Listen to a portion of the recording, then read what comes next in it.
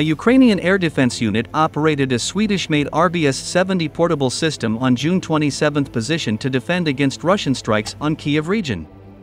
The RBS-70 system is most effective against unmanned aerial vehicles, helicopters, and jets, soldiers in the unit said.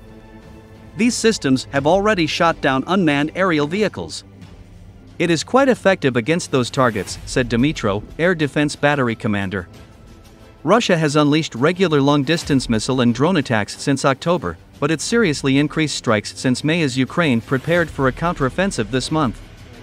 In the month of May alone, Ukraine's Air Force reported shooting down 149 cruise missiles, 399 drones, 7 hypersonic Kinzhal missiles, 3 ballistic missiles, as well as 11 Iskander missiles of 2 different types. Дані комплекси вже збивали безпілотні літальні апарати.